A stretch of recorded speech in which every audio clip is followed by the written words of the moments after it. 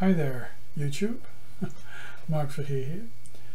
TJ Thomas, he in one of his last videos, he actually touched upon a subject that certain people had some issues with him comparing a game of Galaxians, or as he calls it, Galaxian, on a ZXSpectrum Next and I believe an Atari 8-bit system, and people gave all sorts of reasons why it couldn't or shouldn't be compared and why it could be compared. And yeah, like Thomas said in his video, it all depends. You know, it all depends on what you want to compare, what the items are that you want to compare.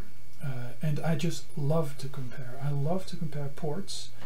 I think a lot of older gamers, we've all grown up with Pong, with arcade ports on our 2600 or Odyssey 2's video packs, home computer systems, you know, Buggy Boy on the in the arcade with the 3-screen ultra-wide setup, or the stand-up arcade with just a single screen. Can you compare those two? Well, vastly different hardware setups, but the gameplay in essence is the same. And you could also state that for actually Buggy Boy on the Commodore 64, the Atari ST and Amiga, they are all very faithful ports of Buggy Boy. And of course the Commodore 64 is very low powered compared to the arcade or the Amiga or the Atari ST. The Atari ST and the Amiga versions are pretty much identical, also probably because the hardware of both systems is actually quite similar.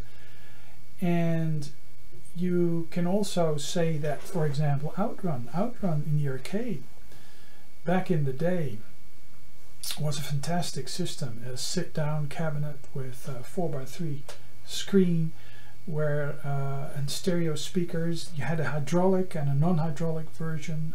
Could you compare with both? Well, if you say, well, you know, the hydraulic version is the bee's knees, you know, but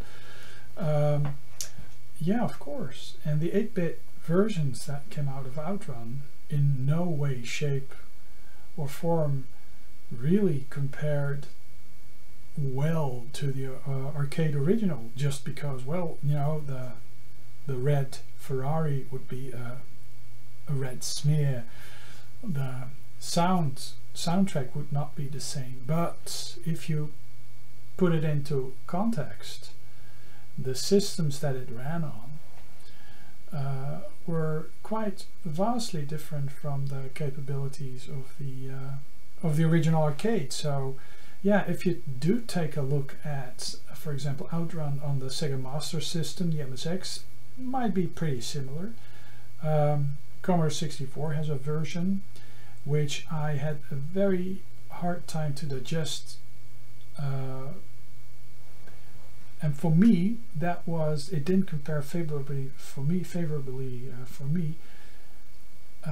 For some it did, but for me it didn't. And for the ones that it compared favorably to the arcade with, they point out that the speed of the Commodore 64 version is really fast, which it is, it's really fast, but the way they achieve the graphics is a bit like Forbidden Forest. Very chunky 8x8 pixel scrolling, you know, just a very low-tech approach visually to the whole thing. And for me it didn't convey the same smooth racing experience.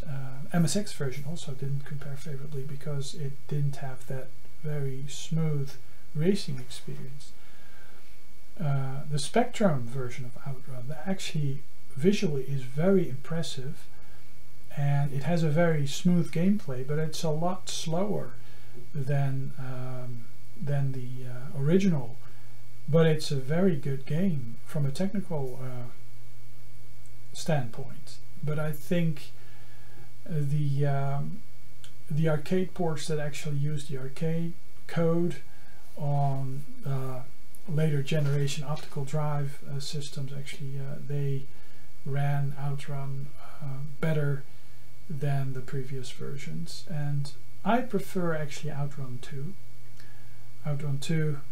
and Coast to Coast. Actually, I do like racing games, but racing games pre-polygon without proper sprite scaling. I think proper sprite scaling games, racing games, you know, that's where racing games for me become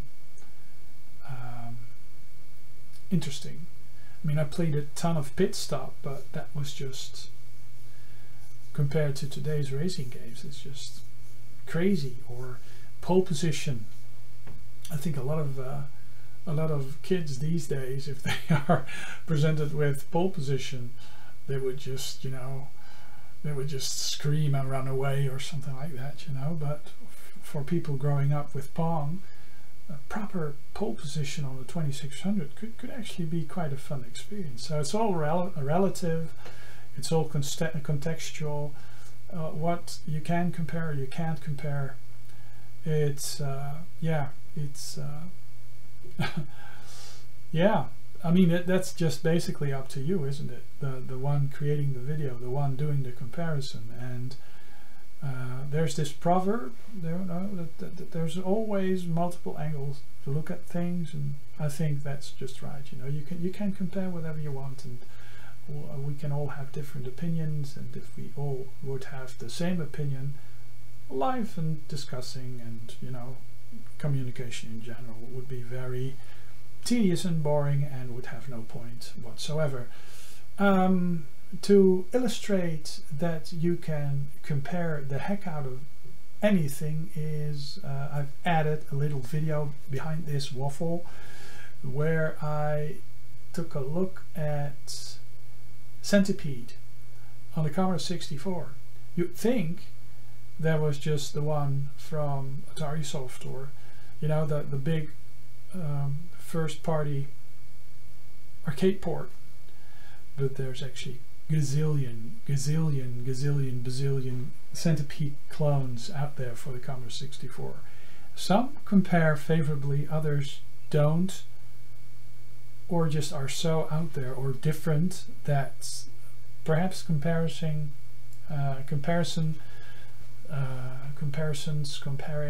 them is something that you should not, perhaps resembles.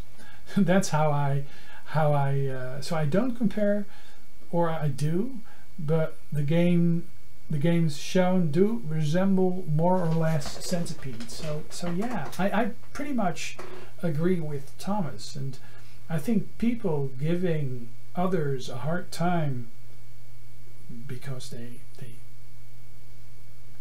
yeah, just live and let live, I'd say. So, well, let's go check out Centipede. Resembles Centipede on the Commodore 64. There might be more than one Centipede version on the Commodore 64. There might.